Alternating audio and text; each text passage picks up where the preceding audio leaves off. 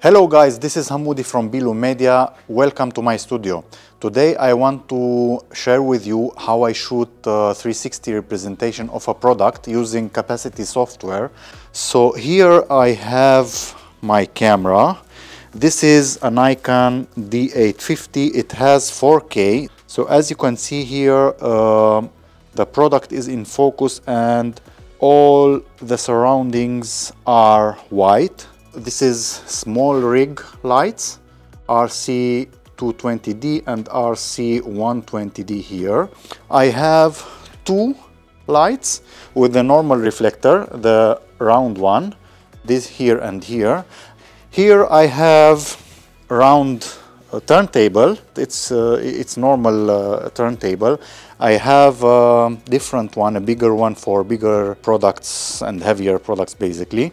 It's important to clean the product before, so this is why you see me, I wear these gloves, so I will not leave prints on the product.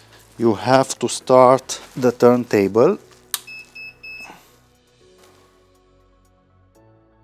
like this. I will start the recording on the face because you need to have a 360 turn and a little bit more so the software knows to stitch all the frames together. Now we can stop the recording. Yeah. Now we have to go into the software, into Cappasity software, and transfer the file. Here you can select a static object. We have a static object here. This is how it looks like. On the left side we have the file that we created.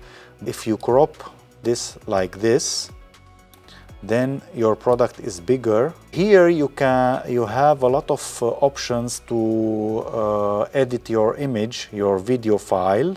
As you can see here, it is a little bit gray and we will fix that in a moment. We have to click the show white to see where is our white and where is not so much white, like here for example. And I will go to filters and brighten the scene a little bit like this. And now if we spin it, we have pure white everywhere, which we need. Now the product looks a little bit washed out, so we will play a little bit with the curves slider. Take the dark a little bit down and brighten a little bit the highlights. Yeah, I like this result. And this is our product. As you can see, it moves smoothly. We want to upload it to our website. Here you write the title, write a brief description, you can write some text and hit upload. Okay, now you click your 3D view link to see it live, how it looks on your website. And here is our final project. You can see it looks gorgeous. It just looks very, very nice. I really like it. So here I have a section with 360 and I have all my projects listed here by simply copying the embed code and putting it here in my website.